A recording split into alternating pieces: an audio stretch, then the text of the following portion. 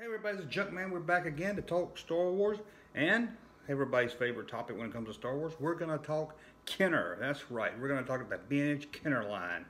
So let's get started. My Kenner! Now, believe it or not, around 1984, the impossible started to happen. Star Wars was dying. I know, that sounds hard to believe, right? Star Wars was dying. And the first ones to really notice this downtrend of Star Wars was, of course, Kenner, the toy company that brought Star Wars from the screens to our living rooms.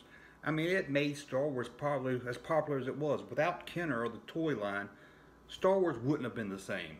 But after the release of Jedi, there was no Star Wars movie in the works. Nothing to look forward to. So the love of Star Wars was dying down. But not only that, kids that grew up on Star Wars with A New Hope and Empire, they were mid-teens now. They were moving out of Star Wars toys. I myself was one of those. In 1983, when Jedi came out, I was 11, going on 12. And by 1984, I was getting into my mid-teens. And a lot of us that grew up on Star Wars was doing that. And the younger kids, they were more into He-Man and Transformers and G.I. Joe. So what was Kenner going to do? Would they just let the biggest toy line they have die? No, they couldn't do that. By 1984, the writing was on the wall. Star Wars figures were on the decline, and a lot of toys had clearance bins of Star Wars figures. That's right, epic figures like Pruneface, Logray, Cloud Car Pilot. They were in the clearance bins. Even stores like KEB Toys were selling Star Wars Kenner figures 2 for $1. But Kenner wasn't ready to go away without a fight. So the Kenner team came up with a great idea to bring fans back to Star Wars. They would mix the two things that kids love the most: action figures and coin collecting. I collect coins. I got a dandy collection. So for the 1985 line, Kenner decided to pack a coin with each figure. I don't really know why they came up with this. I guess it was some kind of gimmick to get kids to collect the coins. He-Man at the time came with a free comic book, so I guess Kenner thought, hey, what else do kids like besides comic books? Shiny coins. This one is a nickel. And this one also is a nickel. And here's a quarter. And another quarter. And a penny. But what were they going to call this line? In the past, with each new line, they had a new movie to go along with it. Star Wars had the Star Wars figures. They moved into the Empire Strikes Back figures, Return of the Jedi figures. But there was no movie in sight, so what were they going to call it? Well, the masterminds at Kenner came up with a name, and they called it Power of the Force. I like it a lot. And this Power of the Force line wasn't just going to pick up with Return of the Jedi. They were going to go back and make some of the figures that they didn't have time to make the first go-around. Figures from A New Hope, which at that time we all could just call Star Wars, and Empire Strikes Back, and so Return of the Jedi. Also with this line, they was going to bring over figures that were already released. You know, some of the Jedi Empire figures would come on over to the Power of the Force line. However, the Power of the Force line failed to do its job of bringing kids back to Star Wars.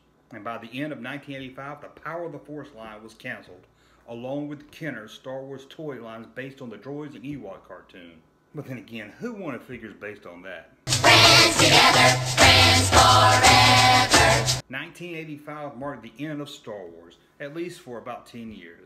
Goodbye, old friend. The last group of figures in this line is known by collectors as the Last 17. Wait, 17? That's right, if you're around collectors, you'll hear them refer to the Power of the Force as the Last 17, the last 17 new figures. But why 17? Even myself as a collector, I always refer to them as the Last 17, but it's kind of misleading. It's really the last 15. No. For some reason, collectors, like I said, even myself, counted Pablo and Lumat, I think that's his name, L-U-M-A-T, Lumat, I never really knew how to say it. Anyway, 2 Ewoks as a Power of the Force figure. However, as you can see here, they were released in the Return of the Jedi line, very late in the Return of the Jedi line. Very, very close to the end of that line. But they are on Return of the Jedi cards, so you can't really count them as Power of the Force figures, like many other figures did. However, for this video, we're going to count them as part of the last 17. So let's take a look at the last 17. She's only 17. First up, let's get those Ewoks out of the way. Why Kenner decided to waste their time releasing 4 Ewoks in the Power of the Force line is beyond me. The only thing I can come up with is maybe Kenner knew the Ewoks sold better than some of the other figures. Either that, or being that the Ewoks are small, they were a lot cheaper to make. I'm not really sure if any of this is the reason they made 4 Ewoks, but I'll let you decide out of the two. Maybe it's a combination of both. Maybe they were cheaper and sold better. Who knows? So we have, as I mentioned, Pablo Lumet. Again, I don't know his name. Anybody know how to pronounce his name? And another one I probably can't say right, Orko. These Ewoks have weird names. And Roomba, I guess, was the other one. These 4 Ewoks. Now, I'm not an Ewok basher, unlike some people. But I don't really have much to say about these figures. They were nice, they looked good, but overall they really didn't add anything to the Star Wars line. And they wasn't much of a play value. In fact, they almost all looked the same. And for a line that was supposed to bring interest back into Star Wars, 4 Ewoks that all look the same, I really don't see what Kenner was thinking about this. And this one is a name I can say, Amanda Man, because it's easy. A man, just put them together. Or you can just call him what some call him, the pickle guy. I've heard people say he looks like a pickle, looks more like a cucumber to me. But this is an impressive figure. Probably one of the best looking and best detailed alien figures from the vintage line. And due to his odd shape and size, Kenner didn't make him just to save money. And one great thing, he came with a staff that was decorated with human skulls. Let's say that again. A kid's toy came with a staff decorated in human skulls. Now that's scary. I bet you never saw that in your G.I. Joe line. The only real downfall with adding this figure to the line, made to bring life back into Star Wars, is that it wasn't someone we all knew from the movies. At this time, we didn't have Return of the Jedi on a videotape where we could watch it back and forth 100 times in slow motion, picking out every little alien in the background. He's one of those blinks and you'll miss it aliens. And sure, Kenner did that a lot with the vintage line. But for the Power of the Force line, they should have tried to focus more on things kids knew and remember from the movies. Ones that kids would see walking down the toy aisle that would trigger them back into Star Wars. But again, overall, it's a very impressive looking figure. That's beautiful, man. The A-Wing pilot. Again, a figure based on someone we hardly even seen in the movie. And guess what? We didn't have an A-Wing to put him in. So Kenner released a pilot to a ship that kids didn't even have. Sure, later in 1985, Kenner released an A-Wing and part of the Droids line. And yes, they have plans to bring this A-Wing over to the Power of the Force line in 1985. But they should have had it ready to go.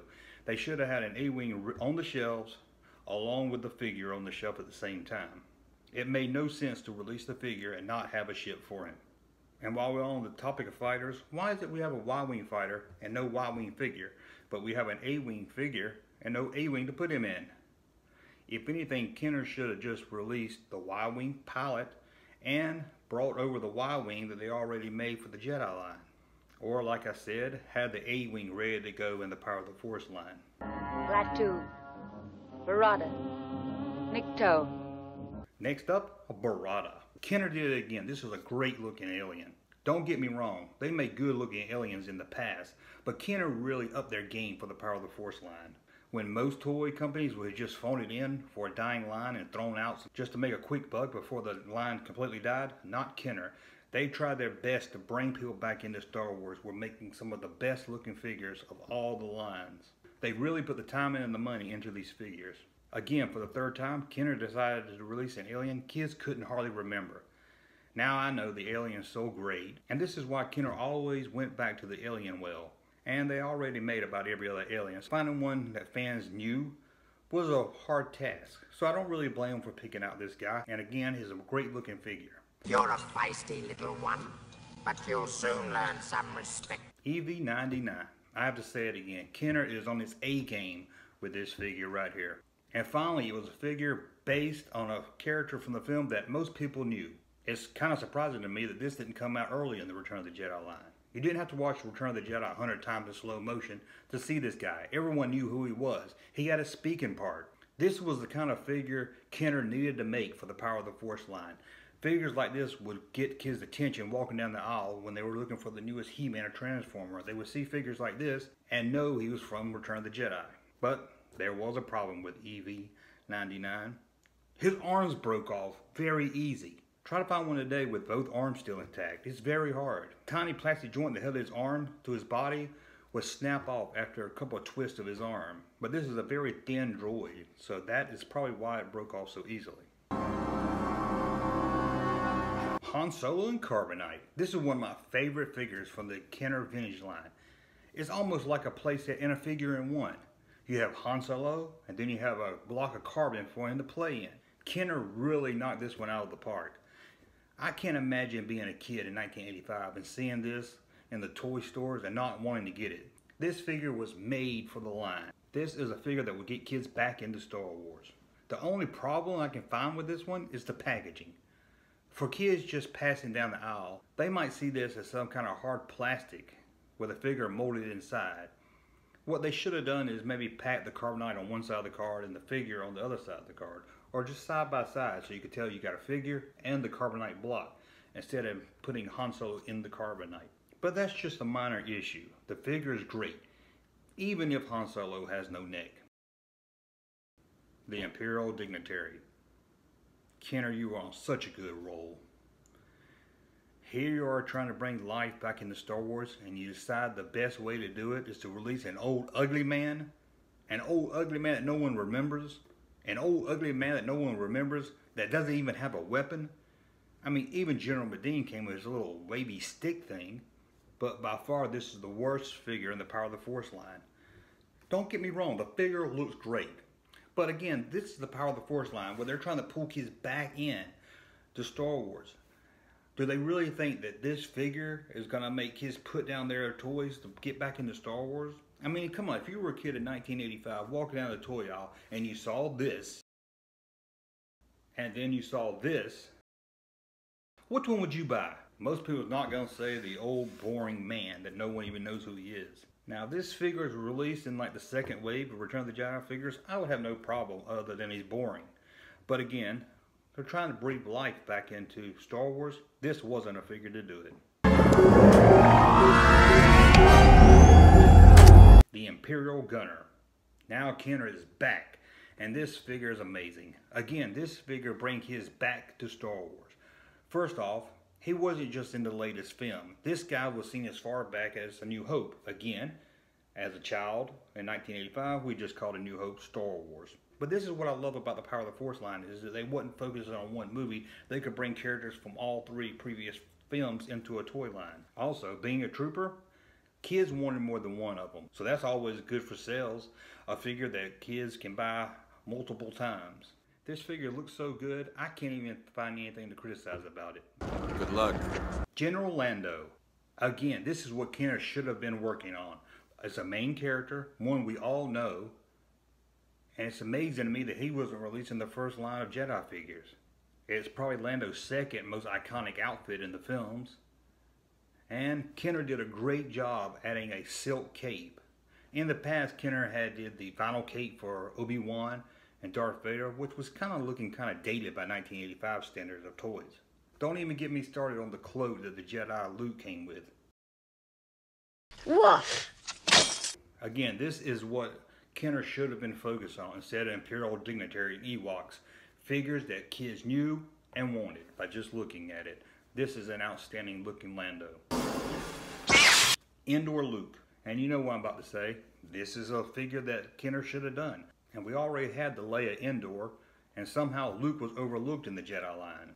But here we have him, and he looks great. And they did a great job on the camo jacket. They were really getting better at the accessories. Like I said, the Jedi Luke cloak, horrible. But with the Lando cape, and now the Luke poncho. But there is a problem with this figure. Why, Kenner, why did you glue the helmet onto this Luke Skywalker? The Princess Leia Endor figure, which came out a year before, her helmet came off. But for Luke, nope, the helmet's part of the head. I don't understand why they did this. The only thing maybe I can think of is maybe they thought kids would take the cloak off and the helmet off and they'll have a free Luke Jedi figure. But that's a stupid thought. I'm sure that's not why they did it. Maybe it was a save cost, but I can't see where just making a helmet could save that much money. In fact, they could just use Leia's helmet. So it makes no sense at all. This could have been one of the best figures of the line, but being that helmet's glued on his head, it's a mediocre, okay Luke Skywalker, nothing special. Too little short for a stormtrooper. Luke Stormtrooper. Yes, Kenner, this is it. This is what they should have done. This is by far the best figure to bring kids back into Star Wars. Not only is this based on an iconic character from the films, it's an iconic outfit, it's an iconic scene from the film. It has all three working for it. Kids know Luke Skywalker, they know Stormtrooper, they know the scene, they know the movie. This was the perfect figure for the line to bring kids back into Star Wars. And best off, his helmet came off, not like that indoor Luke. And I'm not sure about you, but as a kid back in the 80s, if I bought a toy and it had a helmet that came off or a mask that removed, it added 100 points to me liking that figure. It became one of the coolest figures of my collection. Just something about taking helmets off or taking a mask off a figure made it one of the best. And like some of the others on this list, I don't really have anything bad to say about the Luke Stormtrooper. Except, like Han Solo, he has no neck. For some reason, around 1985, Kenner really started hating necks. R2-D2 with lightsaber. Kenner did it again. Took an iconic figure, an iconic moment in the film, and merged them together to make a figure that this line desperately needed to bring kids back. And how do you take an iconic figure like R2-D2 and make him better? Well, for Empire, they put a sensor scope on him. And for this, they put a lightsaber in his dome. Or his head, whatever you want to call it. The only really issues I have with this is, one, I wish the lightsaber shot out. They put a spring inside.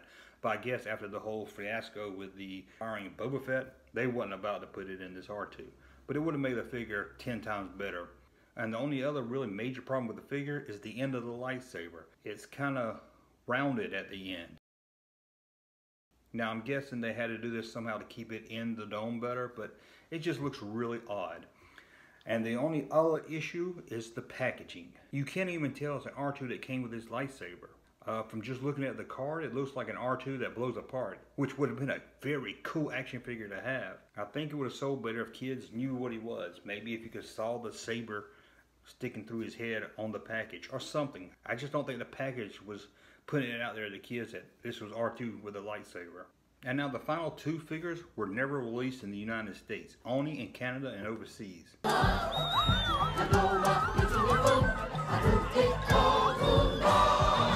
First up, Anakin Skywalker.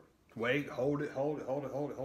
I know what you're saying. You're saying, Junkman, I had an Anakin Skywalker figure and I lived in the United States. So let me clarify. Anakin Skywalker was never released on card in the United States. He was offered by a mail giveaway in 1984 to people in the US. As for the figure, it's boring, but at least it's a key figure to the films, unlike you-know-who. It looks good, but as a kid toy, it's nothing really that would make kids want to buy it or get them back into Star Wars. It was best at being a free action figure, but I'm sure at some warehouse Kenner had thousands of these laying around, so why not throw it on a plastic card and sell it at the store? And that brings us to the final 17. And it's one of the most famous figures of the vintage line, Joe Camel. I mean Yak Face. Again, really great detail on this figure. A figure hardly seen in the movie. Don't blink or you're missing. But it's one good thing I like, that he's rare, that he looks good. There's nothing worse than having to buy a rare figure that just looks like crap. At least, if you do track down a Yak Face and have him for your collection, it's a good looking figure to have in your set. But I'm not sure how this one would pull kids back into Star Wars. Because, again, like some of the others, they wasn't really sure who he was. And this line, again, should have been focused on people like Luke Skywalker, or Han Solo, Lando, or iconic scenes from the film. But it's a great looking figure, so I can't really give it any complaints. And here's a theory I have, and I can't back this up. Again, this is just a theory. Every time before a new line came out, Kenner would do a free giveaway. Boba Fett led to Empire Strikes Back. Admiral Akbar led to Return of the Jedi. Anakin Skywalker led to Power of the Force. And if you ask me, I bet you if there was a second series of Power of the Force figures in 1986, we would have saw a free mail-in figure for Yak Face. Again, I can't back this up. It's just a theory I have. Love to hear what you think about it, but it seems most likely to me. So that's it. I look at the last 17, or the last 15, however you want to count it, the last Star Wars line, Power of the Force. Me personally, I love this line. They look amazing. And what I really like about this is I was out of Star Wars by the time this line came out. And I didn't even know they made some of these figures, or almost all these figures, until about 1993 when I got back into vintage collecting. I had a collector's book, and it listed all the figures. I was like, they made an Anakin Skywalker? Kept reading. A Luke Skywalker Stormtrooper. My mind was blown away when I found out there was a Luke Skywalker. And then found out there was a Han and Carbonite. It was amazing to find out all these figures I didn't know they made. So that's why I have a special love for this line, not just because of how they look, because they look great. Something about discovering it later, almost 10 years after it came out, makes me really love this line. Unlike maybe the movie figures, you know, the Star Wars, Empire, and Jedi figure line, those really take me back to my childhood playing with them. Power of the Force line takes me back to when I started collecting vintage. If there was a second wave in 1986, what would it have been? Well, it seems Kenner's plan was to bring it into an expanded universe type line. They may have dropped the name Power of the Force altogether. I'm not really sure. There's concept art of Han Solo. Don't really have a name for him. I call him the swashbuckler Han Solo because it looks like some kind of pirate maybe. He's wearing a lot of gold. And Luke was more of a full Jedi look. And there was no concept art for this, but a Kenner in-house booklet that was around 1985 talking about plans for 1986 shows a photo of Tarkin. Would Kenner have done Tarkin in 1986? Yes, they would have. In fact, their whole plan was to do a whole story where Tarkin escaped the Death Star and led a clone army. But hey, that's another video for another time. Thank you for watching, and please hit the thumbs up so other people can find this video. Please subscribe and leave me some comments. I love reading comments, and keep your eye at StarWarsJunk.net. Thanks for watching.